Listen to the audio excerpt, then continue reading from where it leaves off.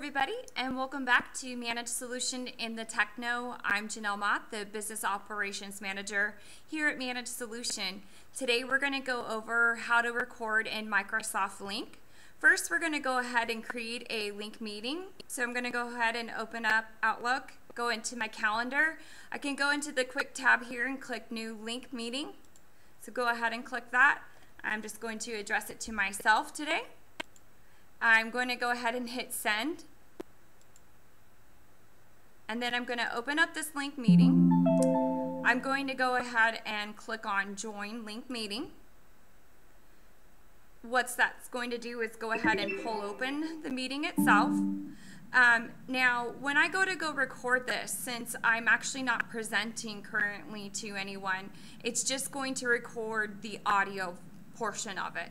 If I would like to record the actual, my desktop or any kind of presentation, I'm going to want to go ahead and select here and select my secondary monitor that I want to present, and it's going to let me know who I'm going to be presenting it to. Also, if I wanted to start my video there, I could also do that as well. So I'm going to go ahead and click on these in the bottom right hand box there, you'll see three little dots. Go ahead and left click on those, and it's going to pull up the start recording or manage recordings or IM information there. We're going to go ahead and select start recording. And right over here, you'll see down here in the bottom, now that we started the recording, you'll see that it's recording right here, so it's going to let us know that the recording started. Also right here, I could pause it or I can stop it. So once you're finished with your recording, you could go ahead and select stop.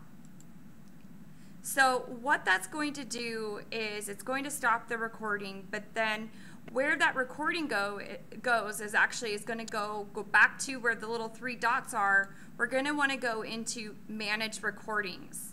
When I select manage recordings, it's going to pull up the Microsoft Lync recording manager.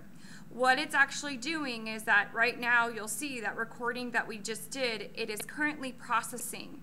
Once it's done, we could go ahead and click play and basically publish it, so if we want to save it or rename it. So a lot of times what I'll do is if it's something that I want to publish, I'll rename it first and then I'll go ahead and publish it, and essentially publish means go ahead and save it somewhere else. So maybe you have a directory that you want to save it to.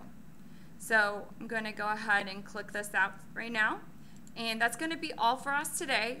And remember to go to our website, www.managedsolution.com/inthetechno, and go ahead and fill out your email address, any questions or suggestions on videos that you would like to see or how-tos.